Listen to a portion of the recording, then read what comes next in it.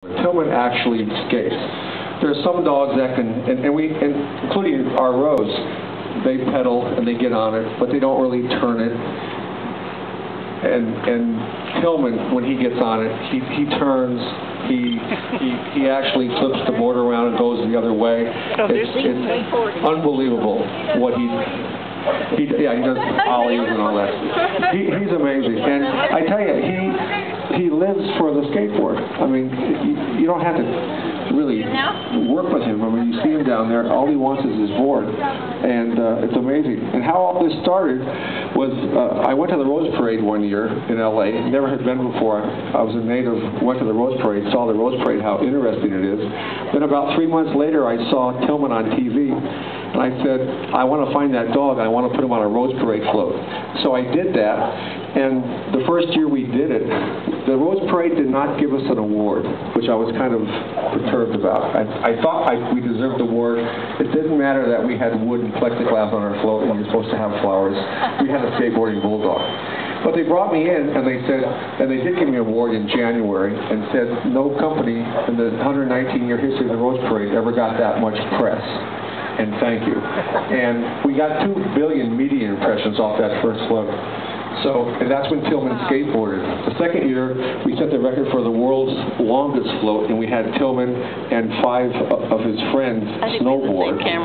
The third year, we set the record for the world's heaviest float, and again, Tillman and his friends, and that was 5 billion media impressions. Last year, Tillman surfed with Norman on the float, and that was 7.9 billion media impressions because we had Ford put the engine in, and Ford put it everywhere that they powered the world's heaviest float, so it was terrific. So what's transpired out of Tillman and the Rose Parade, Tillman has his own bus, which he travels around the country in. He's been on tons and tons of TV shows. He has his own TV show, which was Who Let the Dogs Out on Animal Planet. The show is going to come back in October again. Yay! And he's amazing. So, anyway, so here's the one and only, the world's fastest skateboarding bulldog. That's Ron Davis, his trainer down there. And let's see him skate. All right.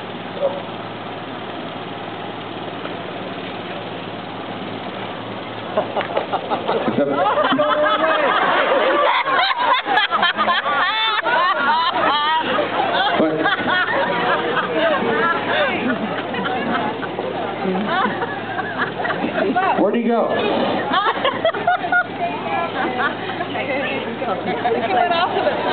That is too funny. Where the cats are. It was very funny. We were in Florida on the beach, and you know, there's like a concrete strip. Luckily, he was a cool kid. 19 years old, he was skateboarding, and Ron wasn't. There he goes.